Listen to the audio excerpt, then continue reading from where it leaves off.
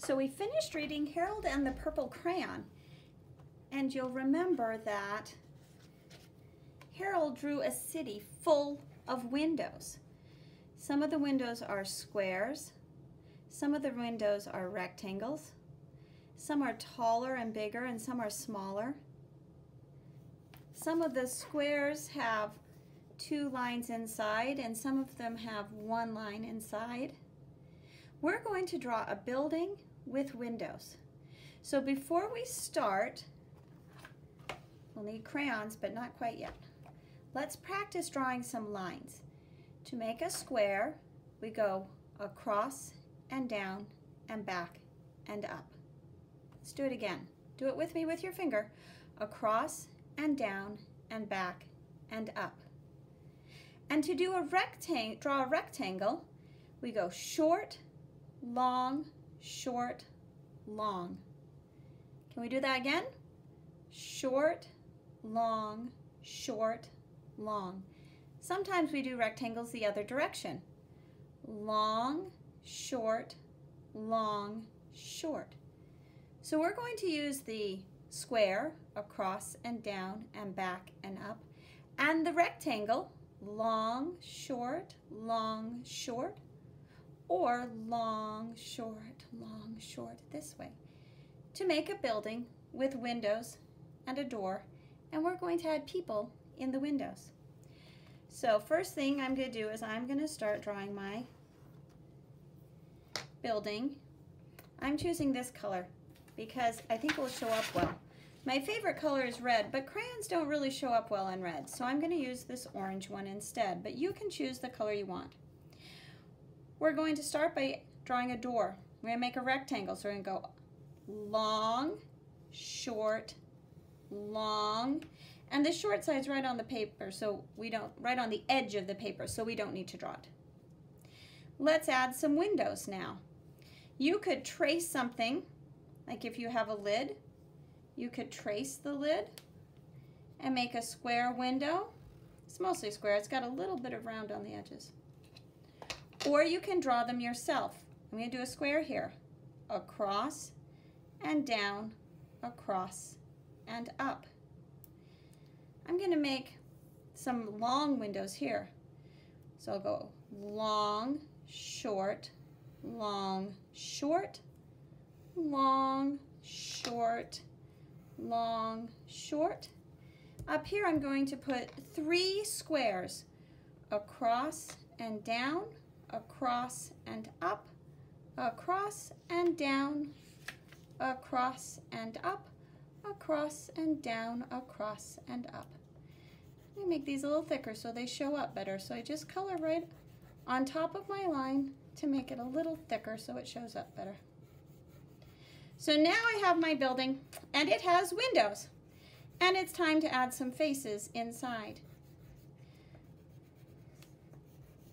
I think I'm going to put me in this window up here. Get my brown crayon for my face, and I'll push it harder for my hair. I need ears and a neck. Here's my arm.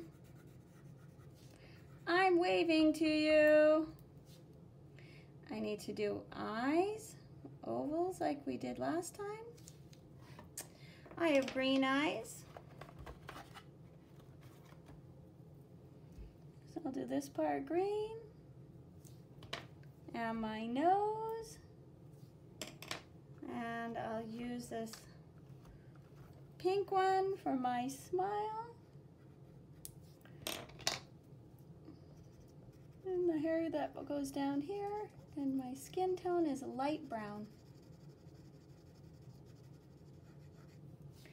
Oh, I forgot my glasses again. Can't see without those. Here we go. Oh, that looks better. Okay, right here, I think I'm going to do a snake because it's a long window. Oh, I didn't finish making this one thicker.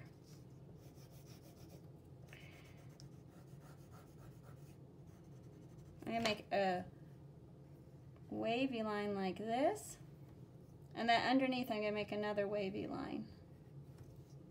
Here's the head.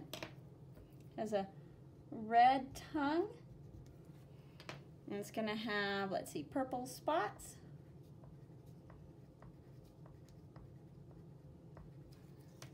It needs an eye. Another eye. It's going to be looking at us. And now I'm going to color around my purple spots with my green so I can really see that snake.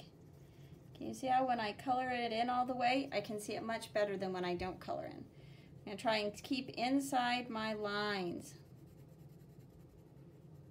I'm going to come back along the edges and fill in.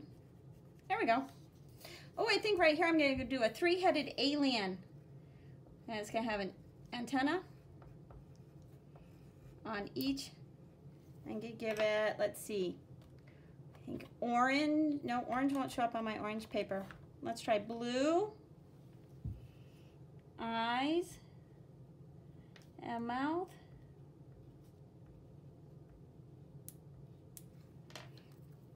And color in the heads light green.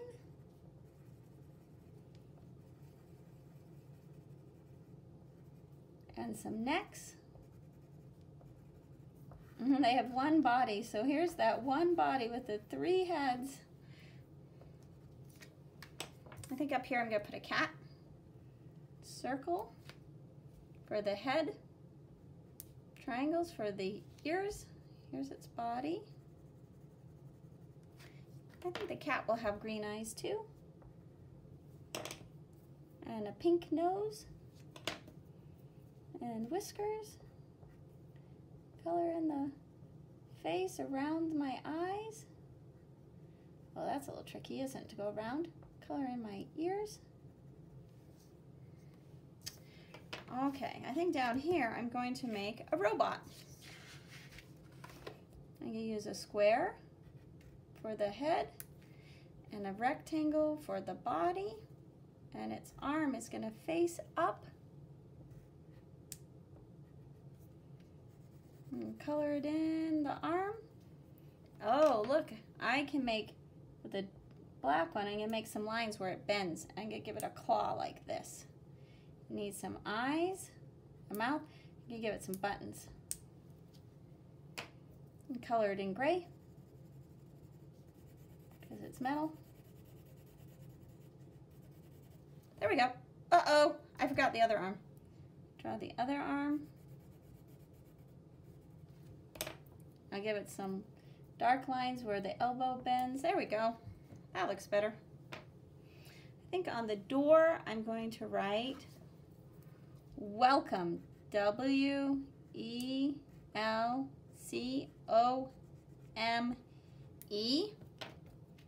I make this window thicker around my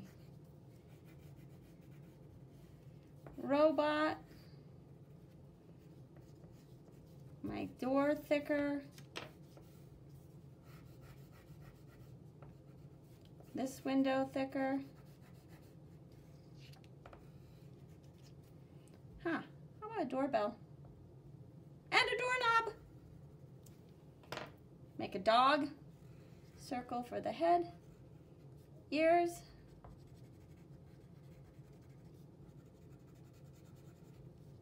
Body. Give the dog black eyes, and a black nose, and a red tongue. I'm going to give it a black spot on its head, and then black spots on its body.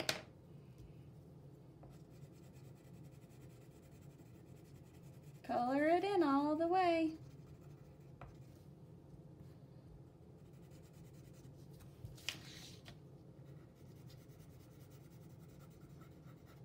There we go.